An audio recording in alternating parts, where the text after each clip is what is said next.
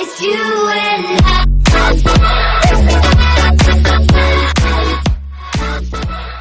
Today we will be making a fireball, and it's going to be filtering enabled compatible, which means that it's anti-exploit, anti-hack.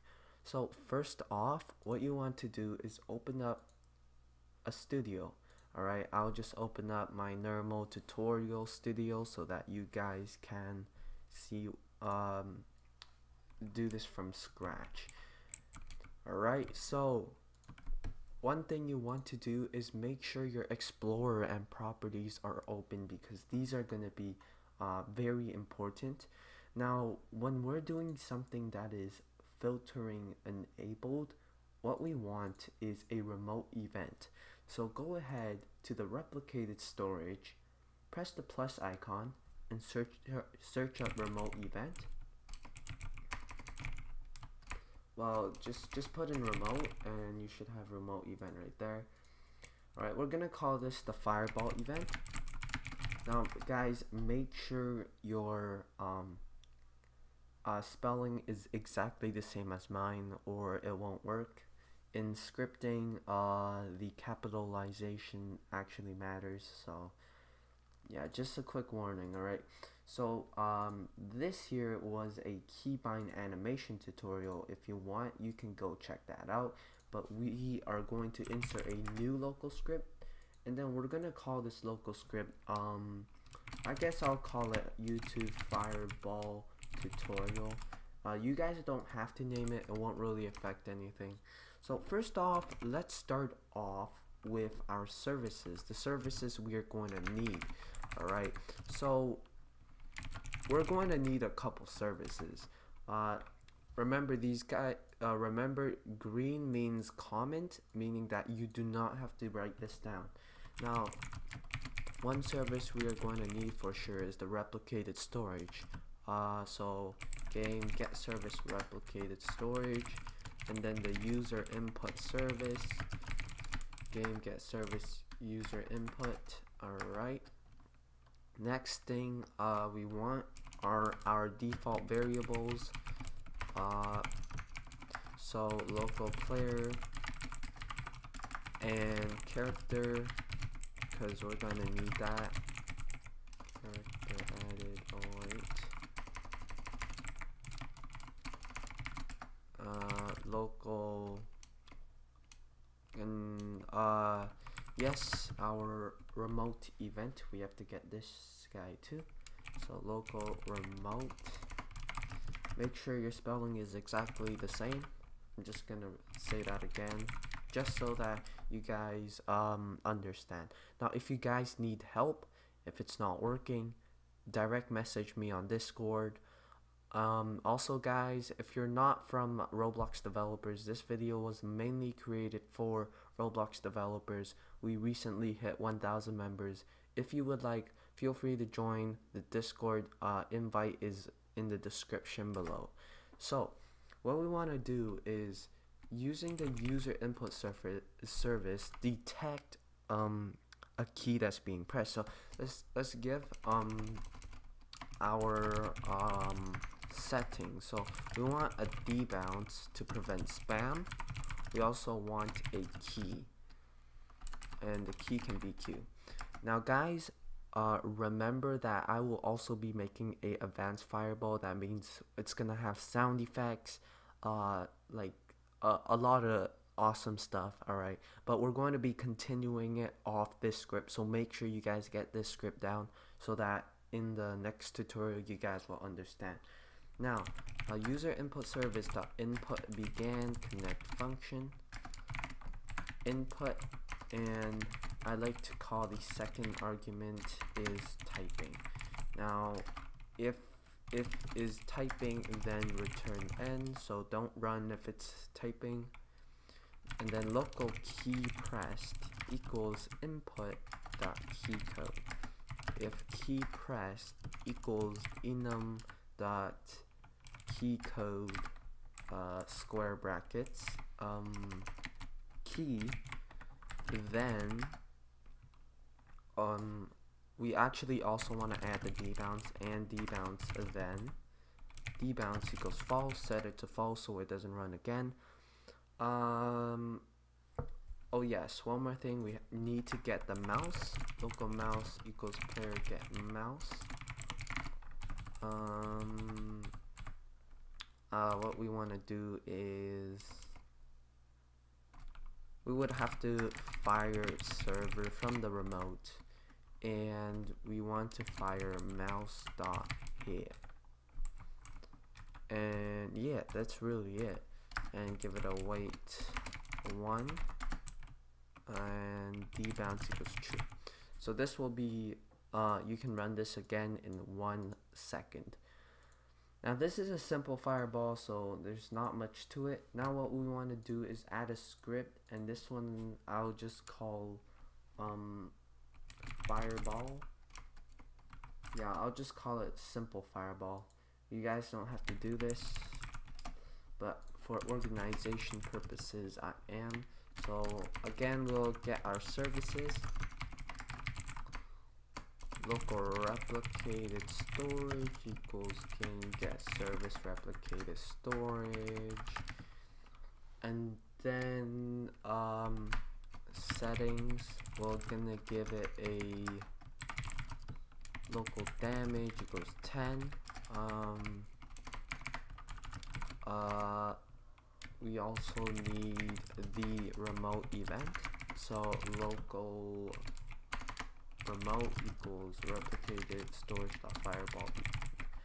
Alright, now when you fire server, it basically sends a signal to the server, and what you want to do is Remote.OnServer, so OnServerEvent connect function, player mouse. The first argument of a remote event on server event is always player.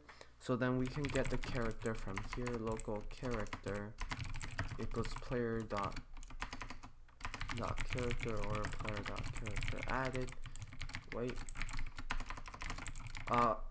Going back to the local script, we also want to make sure the character exists and he's not dead. So we don't want someone spamming this when they're dead. Alright. Now, next thing we want to do is I actually want to take a look at the mouse in Roblox wiki. Right, the API class mouse, just to quickly take a look here. Mouse dot hit the position. Alright, okay, I think I got this. So we want to create our fireball now. The fireball, we can make it, we're just gonna make it a nice circle. So local part equals Instance.new part.shape equals Enum.PartType.Ball. And I'm just going to go ahead and do all these stuff. You guys can just go ahead and copy these down.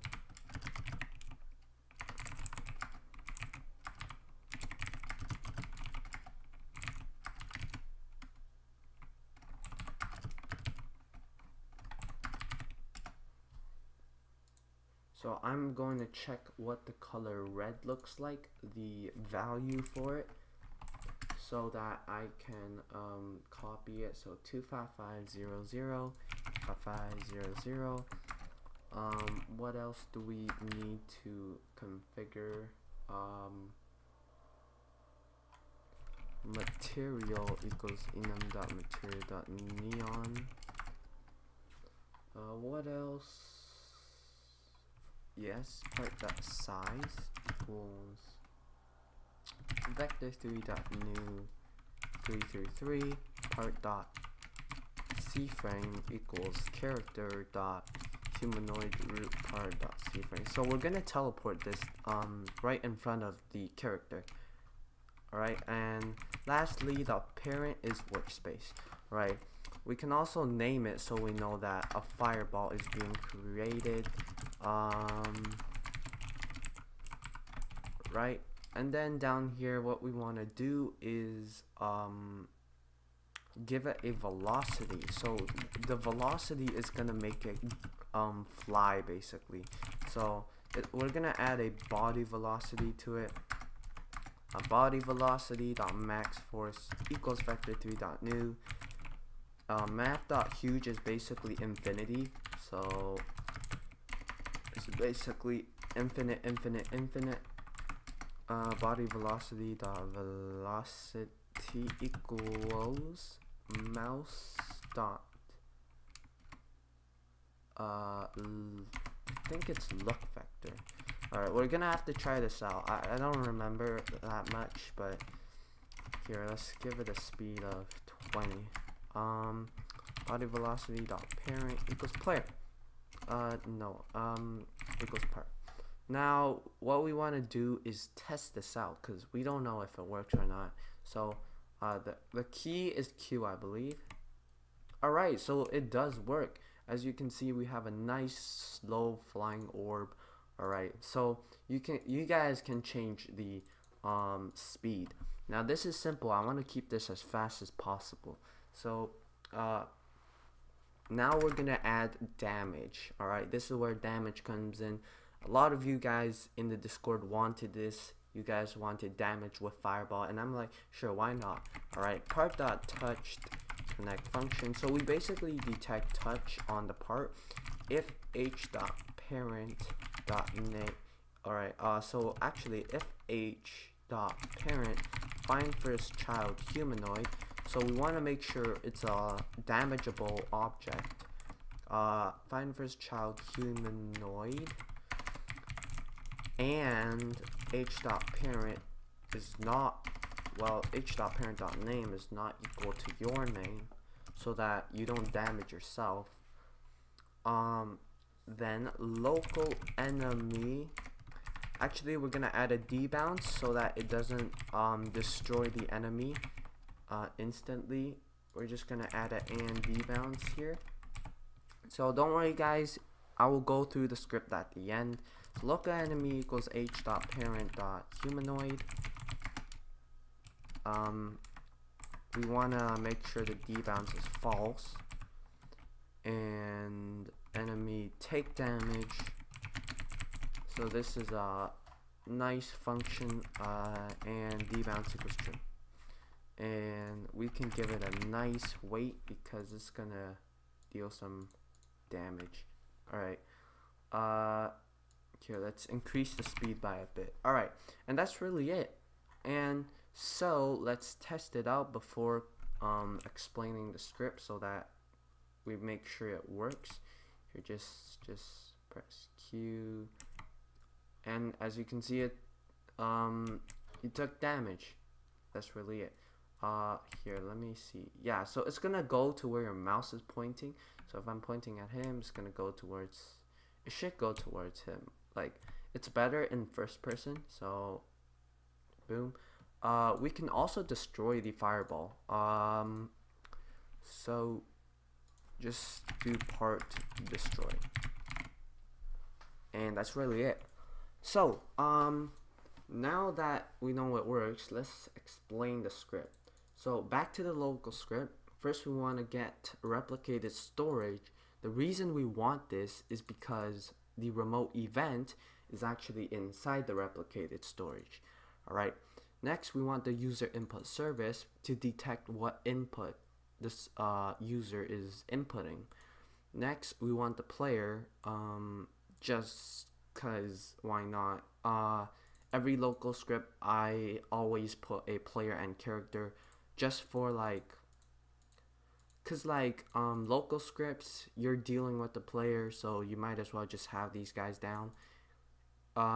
Remote, yes, we need in order to fire the server. Mouse is the player's mouse, obviously. That's another reason we need a player right there. And then to the settings, debounce, basically a cooldown, avoids spam, and key, the key we want, you can just change this. So make sure it's a string value, by the way. User input service, so this is the event. this checks if you're actually typing or not, because without this line, if you're typing, the move will activate as well, and I don't think you guys want that. But if you do, just remove this line. Key pressed, just a short variable for input.keycode, or else we could have done if input.keycode, but I just like key pressed because the wording. If key press is equal to key q and dbounce is true, this can be written as and dbounce equals true, or just and dbounce, and character is alive. Dbounce is set to false. You fire it to the server, give it a second, and then you can fire it again. So then now to the server, we set the damage. We have the same variables. We need to get the remote, and then remote, and when the server receives the signal, you get the mouse. So actually, when I fired server here, I fired mouse.hit. That's the position the player was aiming at. So that's that. And then I created a part. I created a red part that's shaped as a ball called FireBall, and it was created Character.Humanoid.CFrame, and then I added velocity to the ball so it actually moves, and then I added a simple damage script, like similar to the brick damage one.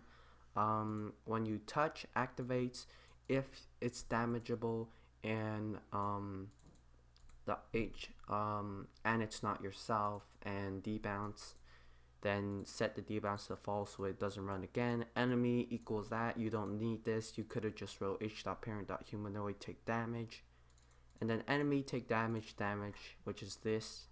It will take 10 damage, and the part will be destroyed.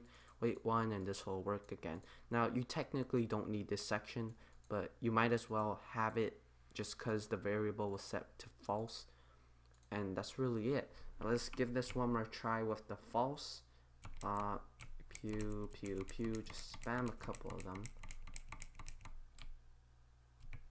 Yeah, so they get destroyed when touching a humanoid. So this is basically, so I can just go up to you and be like Q Q Q Q, and you're dead. And that's really it. So if you guys enjoyed this tutorial, then make sure to leave a like, and please if you guys have any issues, please DM me so that I can help you instead of just raging. I will put this in the description below just cause I don't know, like, if you guys want to like just type this out, but it's good practice typing. So yeah, and that's really it, and I hope you guys enjoyed. Go ahead and modify your fireball however you like. I will be making an advanced one continuing off this. So hopefully you guys enjoyed, and I'll see you guys next time. It's you and I.